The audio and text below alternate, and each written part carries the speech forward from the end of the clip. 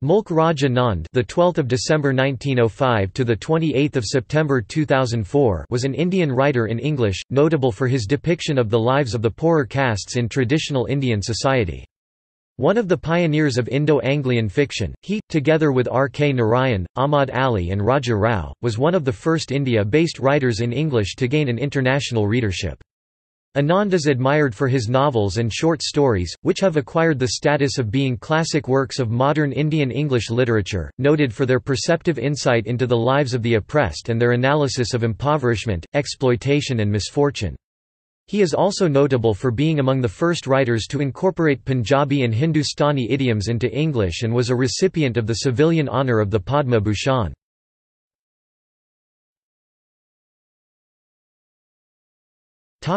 Early life and education. Born in Peshawar, Anand studied at Khalsa College, Amritsar, graduating with honours in 1924, before moving to England, where, while working in a restaurant because of poverty, he attended University College London as an undergraduate and later Cambridge University, earning a PhD in philosophy in 1928, his dissertation being, "Bertrand Russell and the English Empiricists." During this time he forged friendships with members of the Bloomsbury Group. He spent some time in Geneva, lecturing at the League of Nations School of Intellectual Cooperation. Anand met an English actress, Kathleen Gelder, whom he married in 1939. They had a daughter, Sushila. In 1948, they divorced.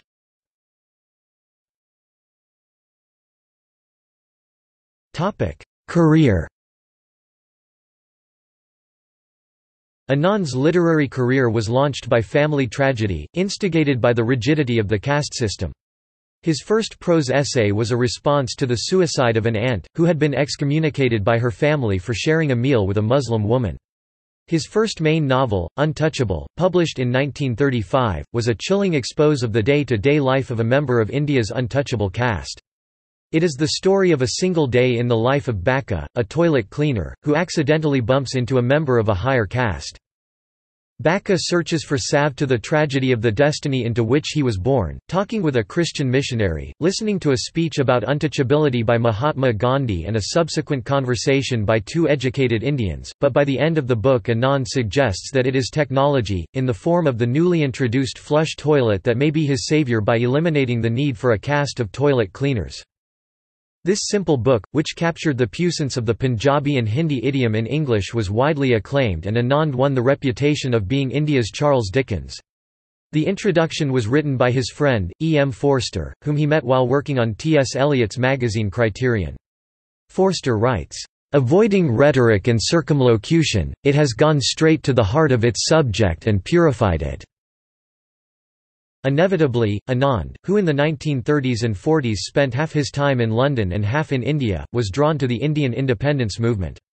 During his time in London, he wrote propaganda on behalf of the Indian cause alongside India's future Defence Minister V. K. Krishna Menon, while trying to make a living as a novelist and journalist. At the same time, he also supported freedom elsewhere around the globe and even travelled to Spain to volunteer in the Spanish Civil War, even though his role in the conflict was more journalistic than military. He spent World War II working as a scriptwriter for the BBC in London, where he became a friend of George Orwell. Orwell penned a favourable review of Anand's 1942 novel The Sword and the Sickle and remarked that, "Although Mr. Anand's novel would still be interesting on its own merits if it had been written by an Englishman, it is impossible to read it without remembering every few pages that is also a cultural curiosity," adding that the growth of an English-language Indian literature is a strange phenomenon. He was also a friend of Picasso and had Picasso paintings in his collection. Anand returned to India in 1946, and continued with his prodigious literary output there. His work includes poetry and essays on a wide range of subjects, as well as autobiographies, novels and short stories. Prominent among his novels are The Village (1939), Across the Black Waters (1939), The Sword and the Sickle (1942), all written in England, and Coolie (1936), The Private Life of an Indian Prince (1953), perhaps the most important of his works written in India. He also founded a literary magazine, Marg, and taught in various universities. During the 1970s, he worked with the International Progress Organization (IPO) on the issue of cultural self-comprehension of nations. His contribution to the conference of the IPO in Innsbruck, Austria, in 1974 had a special influence on debates that later became known under the phrase of dialogue among civilizations. Anand also delivered a series of lectures on eminent Indians including Mahatma Gandhi, Jawaharlal Nehru and Rabindranath Tagore, commemorating their achievements and significance and paying special attention to their distinct brands of humanism. His 1953 novel The Private Life of an Indian Prince was more autobiographical in nature. In 1950 Anand embarked on a project to write a 7-part autobiography, beginning in 1951 with 7 Summers.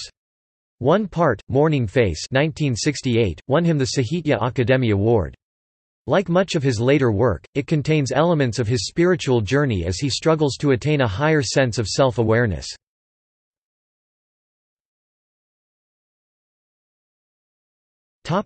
Literary style. Anand, who was associated with communism, used his novels to make broad attacks on various elements of India's social structure and on British rule in India. They are considered important for their social statement.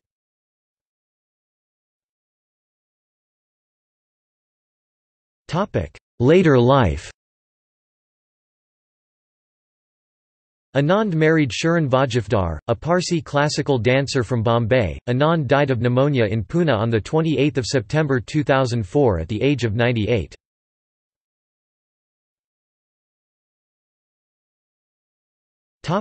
Novels. Untouchable 1935. Coolie 1936. Two Leaves and a Bud 1937. The Village 1939. Across the Black Waters 1939. The Sword and the Sickle 1942. The Big Heart 1945. The Lost Child 1934. The Private Life of an Indian Prince 1953. The Road 1961. Topic: Autobiographies. 7 Summers 1951. Morning Face 1968 won the Sahitya Akademi Award, Best Literature Award in India. Conversations in Bloomsbury 1981. Pilpali Sahab 1985. Topic: See also. List of Bloomsbury Group people.